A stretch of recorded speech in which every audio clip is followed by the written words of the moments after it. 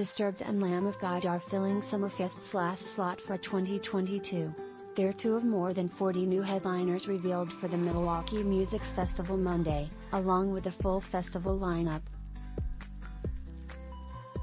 The hard rock bands will play the 23,000 person capacity American Family Insurance Amphitheater June 30th, with Chevelle opening. Tickets go on sale at 10 a.m. Friday at the box office and Ticketmaster. Come and include Summerfest general admission for June 30th. Acts announced Monday for Summerfest's other stages include Stone Temple Pilots, who will perform at the BMO Harris Pavilion July 1st. Reserved seats go on sale at noon Friday and include Summerfest general admission that day. Other seats are available on a first-come, first-served basis for the Summerfest general admission ticket holders. Also added to the lineup are country group the Band Camino, rap veteran Lupe Fiasco, Milwaukee-born country artist Nora and Sir Mix-a-Lot of Baby Got Back fame. They join a list of more than 100 headliners announced in March.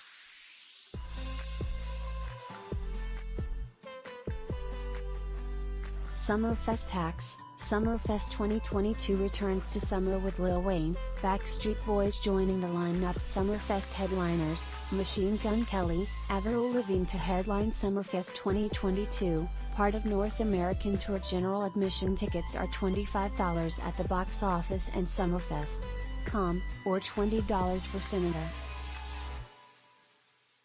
Multi-day general admission passes are $54, 3 days, $105, 6 days, and $125, 9 days.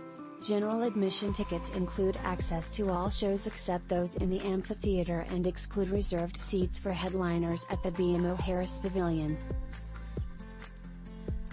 A number of promotional deals are expected to be announced. Last week, Summerfest offered a limited number of $25 tickets for 7 amphitheater shows. As of Monday, $25 tickets were still available for Halsey's Summerfest show at the Amphitheater July 2nd.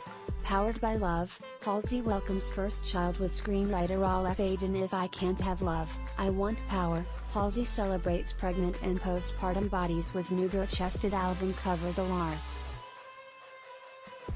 It's the first time the festival will have taken place in its traditional summer window since 2019.